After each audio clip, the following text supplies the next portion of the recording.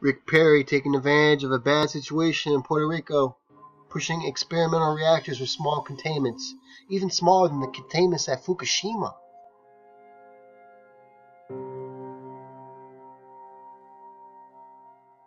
You would think that Puerto Rico being recently devastated by 2 storms in the same year would be a warning sign that nuclear is not safe, where hurricanes can easily reach Category 5 in the warm tropical waters.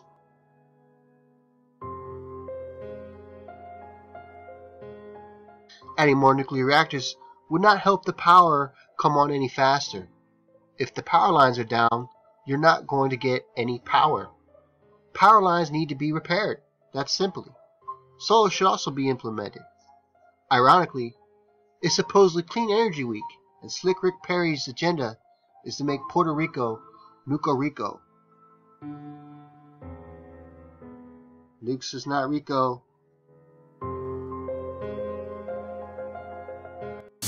There is a sector of the energy industry that I will suggest to you, because of some misunderstandings by the general public, has some amazing opportunities ahead of it, and I'm talking about the nuclear energy side of things.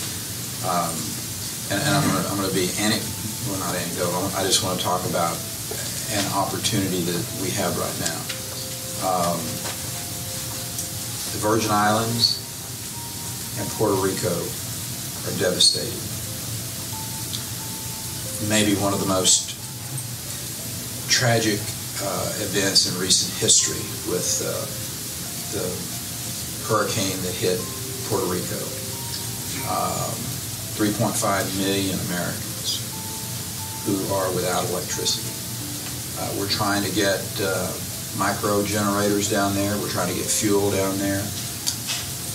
Wouldn't it make abundant good sense if we had small modular reactors that literally you could put in the back of a C-17 aircraft, transport to an area like Puerto Rico,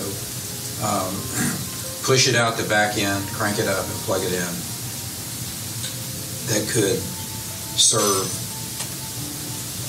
tens of thousands, if not hundreds of thousands of people very quickly.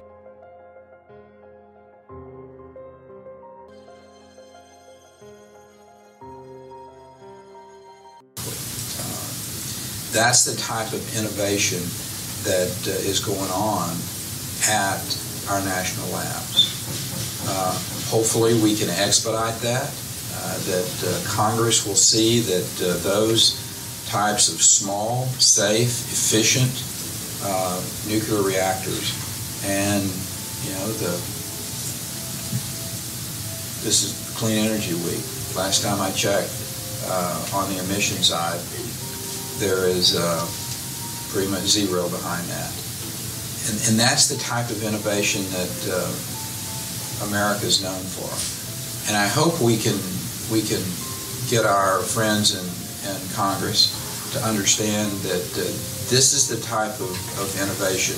You want to talk about tax policy? Maybe there's one that we could say, let's give an incentive to the folks who are going to be creating this small, efficient, clean type of energy.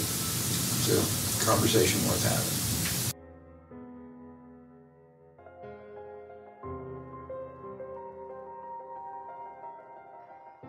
It's not clean. It leaves nuclear waste on your island that won't disappear for millions of years. You don't want this.